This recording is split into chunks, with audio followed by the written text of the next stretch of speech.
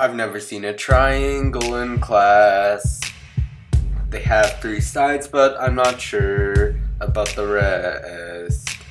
But you can classify them by their sides or by their angles. They can be isosceles, scalene, equilateral, maybe an acute, obtuse, or right triangle, but we don't care, cause we don't know what they mean. Maybe there are no equal sides, or 2, maybe even 3 angles greater or less than 90. There might be one that measures perfectly.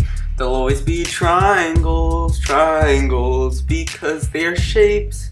If the sides are equal, an equilateral's what it'd be. Or they could be scalene, left with no equal sides. Maybe there are 2. We have an isosceles. If angles are less than 90, then it is none other than an acute. If only one is 91 or greater, then it is obtuse. If it's 90, then it's a right choice.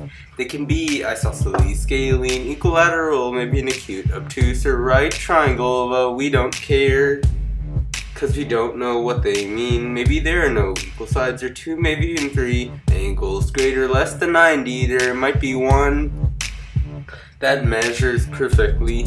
There'll always be triangles, because they're shapes. And altitude goes from top to bottom. Area is 1/2 base times height.